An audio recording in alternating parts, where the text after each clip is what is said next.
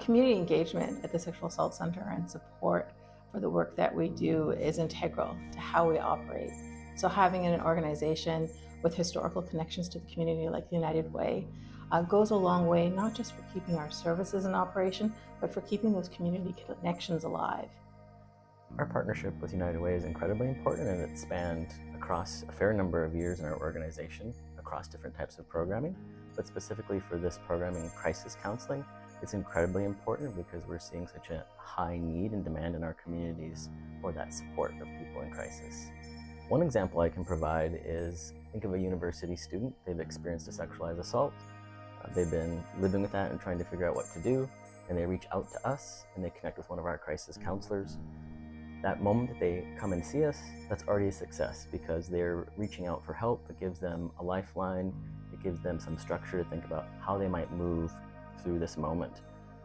We know from aggregate data across Canada that 1 in 4 people who identify as women identify sexualized violence in their lifetime, but also people who identify as men report that amount of violence in their lifetime. For people who are Indigenous or Two-Spirit, it can be up to 1 in 2 people can experience in their lifetime. People who identify under the transgender umbrella are 1 out of 2 people report experiencing sexualized violence in their lifetime. But that's also the people who are reporting. And we know that there's also people who are not sharing that information. One of the amazing things that we're able to do when we're able to be responsive to immediate needs is help with the immediate symptoms following sexualized violence. So help calm those symptoms, both physical symptoms. Often people think that sexualized violence will give people mental health issues over time, but mental health issues and physical issues are very much connected.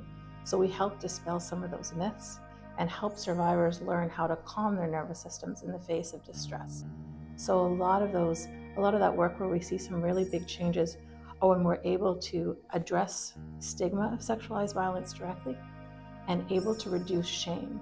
So a lot of crisis work is really shoring up survivors' own resistance to the violence, as well as reducing the shame of the experience. Those 2 things alone can be incredibly shifting and changing for a survivor's experience. We have incredible gratitude here at VSAC for United Way donors.